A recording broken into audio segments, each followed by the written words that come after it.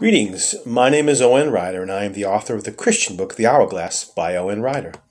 In the Gospel of John, chapters 7 and 8, the Pharisees and scribes bring to Jesus a woman accused of adultery, with the intention of stoning her. I once read a commentary on these verses, and the writer stated that the real reason for wanting to stone this woman was that among the scribes and Pharisees, there were members that were themselves guilty of committing adultery with her.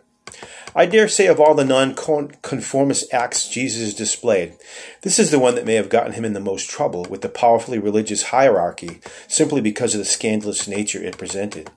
And of course, it was the Pharisees who ultimately framed Christ and gave him over to the Romans to be crucified.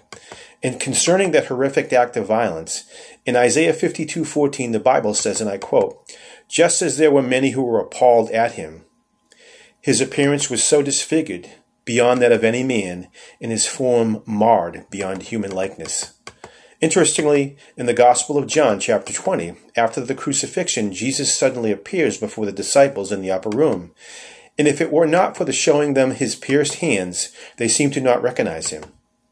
In Luke 24, Jesus joins two disciples on the road to Emmaus, but they do not recognize him until he breaks bread with them, miles into the journey.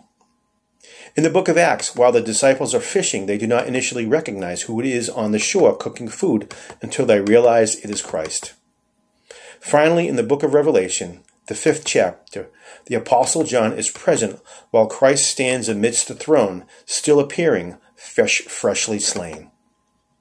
There are some in the Christian community that believe the Christ that we who believe in him will behold for eternity will see him as a marred, disfigured, and even crippled being. And the reason for this is that we would always be reminded just how much he suffered on our behalf. My name is Owen Ryder. Thanks for listening.